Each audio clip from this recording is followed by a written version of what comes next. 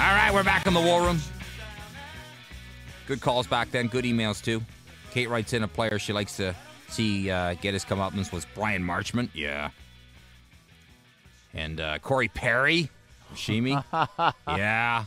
Patrick's Sean Avery when he waved the stick in front of Marty that time. Yeah, the usual suspects. I laughed when that happened. Let's go down to Los Angeles, California. Home of the Stanley Cup champions, folks. Yep. And by the way, they're not doing too bad. They're going to be in the playoffs, if you didn't know that. They got off to a bad start. But the Royal Half is a great website if you want to read all things Kings. And the Mr. Half likes to come on with us, and we like to have him on with us to talk all things Kings. How you doing, Mr. Half? You know, you guys started off on the show as the LA Kings disaster correspondent. Yeah, pretty much. So I'm glad that you're having me on after that game versus Dallas on Tuesday night, which was a total disaster. No, that's not why. It was coincidental, actually. I've been following the Kings, my third favorite team in the league. I've been following the Kings and got off to that bad start, and we had you on early in the season, but you were pretty confident they could right the ship. They have. They're fourth in the West, and looking right now. You know what? That's as high as they're probably going to finish. It just matters how low they finish. Where do you think they're finished? Yeah, I don't think there's any way they can catch the Anaheim Ducks. No. I think you're looking at the Kings with the remaining games. There's no reason I think they shouldn't be in that 4 or 5 slot.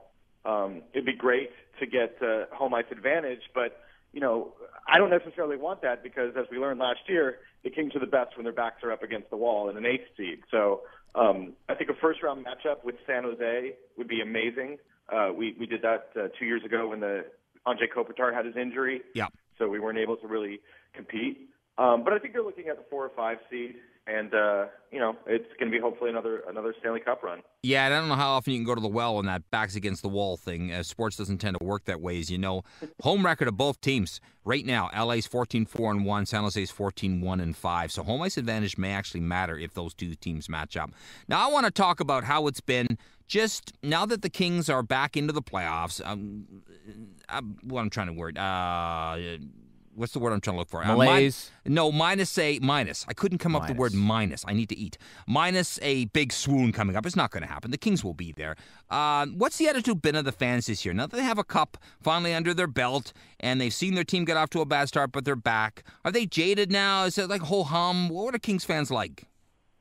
Well, Mick, I appreciate your optimism, but remember, this is the Los Angeles Kings. So until that playoff spot is clinched, I will never believe that they're going to Okay, I buy that. Yep. Spot. Look, people have accused me especially and other LA Kings fans of being a little bit more cocky. I just think that we finally have that one thing that every franchise, specifically the San Jose Sharks, need to be able to talk about their team. So no matter what, if anyone makes fun of you or anyone talks about how you lost 5-1 to Dallas, you can just show that picture of Mike Richards holding up the Stanley Cup to feel, great again. The fever in LA is out of control. We have a waiting list for season seats in Los Angeles. That's good. I'm going to repeat that. We have a waiting list. So we're finally on par with some of the bigger franchises in terms of fan demand. And I'm a half-season ticket holder, and they've had to make some adjustments to that package, and you don't get a lot of the benefits as a half-season ticket holder for next year that you once had, but that's the harsh reality of having a hockey market finally. Yeah, and it's strange that all your games are against the Avalanche, but at least you get wins. Now, what's it like, though, the season after you guys win the Cup? Anaheim's having a resurgent season. I think it's great. I mean, I'm from Southern California, so I actually hate Northern California more than I hate Anaheim. I understand that, yes. I think it's great that the Kings and Ducks could potentially meet in the Western Conference Finals. And I think that if that happens, they should play it with the San Jose Sharks in attendance so that they can watch two teams that have won a cup battle it out in the playoffs. You are a cruel but wonderful man. We're talking to the Royal Half. The website again, what the address for it? TheRoyalHalf.com, and you can follow me on Twitter at The Royal Half, and we're kind of a fun and irreverent look at the Los Angeles Kings, and for 44 years we didn't have a Stanley Cup, and now we have one. Absolutely. Now, you're telling me you've been writing for the Kings website to some degree, and you ran into some trouble recently, did you? I don't know if I ran into some trouble, but the Kings social media team has been awesome throughout the season. and they allowed me to take over twice this year. I've taken over the Kings Twitter feed for the second period of a game. And I got a little bit excited about making fun of Nail Yakupov. Jeff Carter and him got into a little bit of a tussle during the second period, and I tweeted out, Jeff Carter touches Nail Yakupov, and now he's been touched by greatness. And the Edmonton Oilers Twitter feed sent a tweet back to the LA Kings with a picture of Gretzky holding up one of 18,000 Stanley Cups. Yeah, of course. And said, why don't you get a couple more of these before you talk about greatness? Yeah. It's all in fun. And you saw what the Dallas Stars did the other night to the Anaheim Ducks after they beat the Kings. They sent out a tweet of Dikembe Mutombo shaking his finger saying, you guys aren't making the playoffs just yet. So I think it's fun when these teams can kind of trash talk, and everyone loves to use the phrase chirp each other. Yep.